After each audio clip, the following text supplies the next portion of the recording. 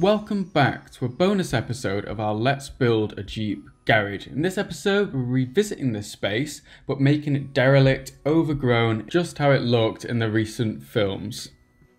Now to start, we simply just had to remove the Jeep from the outside of the garage and put it back inside, and then clear up those tire tracks we made in the last episode. Next, it was time to get to work on the front of the garage itself, and what I'm kind of doing here is just randomly removing blocks here and there, adding vines, moving some of the trapdoors around, generally just making it feel more derelict, piece by piece, not trying to go too much with it because we still want it to feel like an interesting build, but also making it look like it's really had its time out here in the jungle. Now what you can see me doing is all those blocks that I've removed from the front, I've actually started placing on the floor to make it look as if they've actually fallen into this space. And to really emphasise that this jungle is taking over, I've then deleted some of the blocks at the front of the garage there and had the grass start growing in through the doorway. Once we were happy with the outside, it was time to come inside and start making some changes here. Firstly, you can see me removing all those details from the top of the rafters, and then the lanterns we placed in the first episode. This is ready to burst this hole in the roof here, and let plenty of natural light back into this space. Ready for Josh to start on some of the interior details. Alright, so to start, we're going to look at adding some vines above the rafters. I'm being careful here not to overdo it and add too many, as we don't really want to obscure all those details that we added in the previous episode. Once that's done, I'm going to move to the back and copy what we did for the main entrance by adding some grass that slowly started to grow in over the years.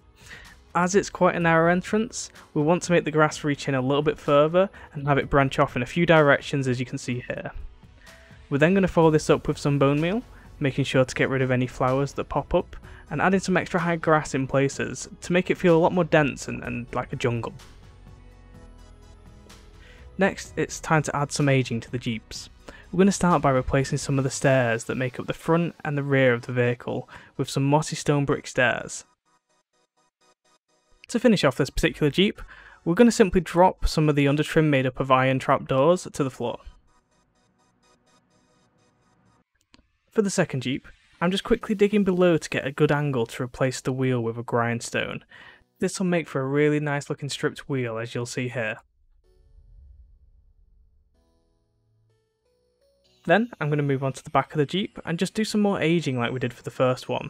This is going to be using some mossy stone brick stairs to replace the entire rear of the vehicle, and then like earlier, we're just going to drop a bit more of the undertrim. Now it was time for me to come in and work on some more overgrown details. First, I'm just using some jungle leaves and placing them at each of the corners of the garage. Again, just trying to emphasise the fact that the jungle has made its way within this space.